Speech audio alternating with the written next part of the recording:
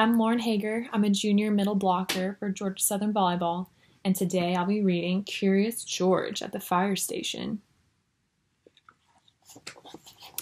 George and the man with the yellow hat were visiting the fire station.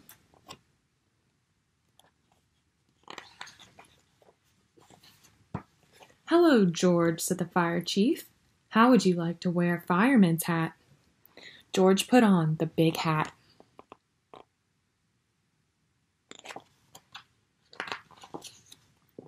Then they looked at the fire engines.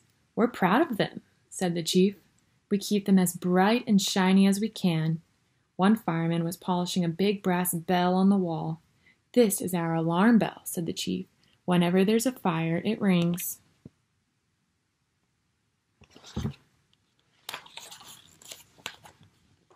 Another bell was on the engine.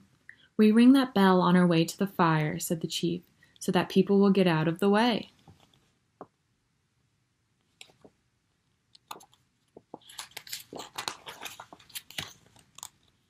"And this is Sally, our Dalmatian. She's just had 10 puppies. The puppies stay in a basket on the second floor with the firemen." They all went up to the second floor. The puppies were in a straw basket by the wall.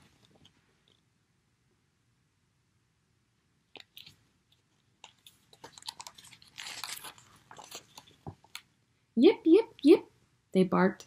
One tried to jump up and lick George's face. Near the basket was a big round hole with a pole in the middle.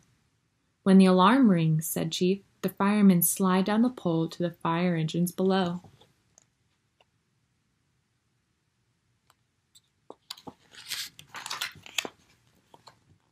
"You may slide down if you want, George," said the chief. "But be careful," said the man with the yellow hat. George slid down the pole like a real fireman.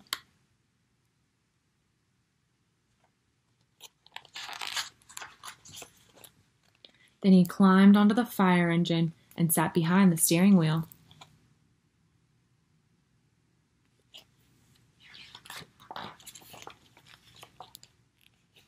"Make way! Here comes George the fireman."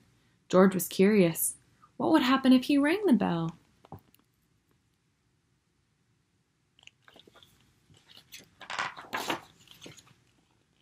Clang, clang, clang went the bell. The fireman heard it and jumped to the bed.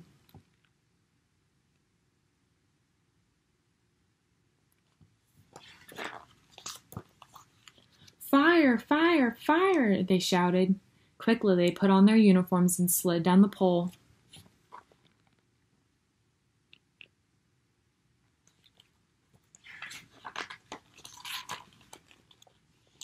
It was a false alarm.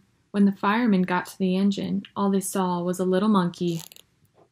"George," said the chief, "fighting fires is serious business. Get off that engine right now." George felt terrible.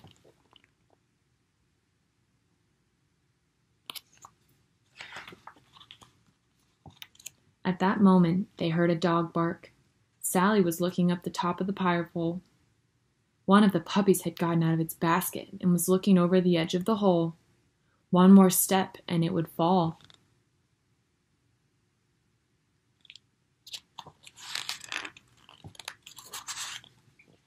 George knew what to do. He climbed up that pole as fast as he could. Then he held out his hat to catch the puppy in case it should fall. Sure enough, the puppy slipped and...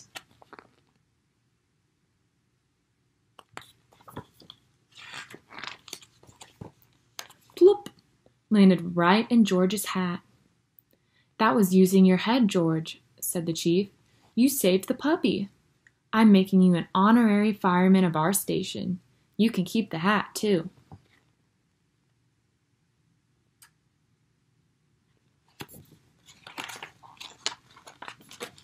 "Come back to visit any time," shouted the chief, as George and the man in the yellow hat got into their car to drive home.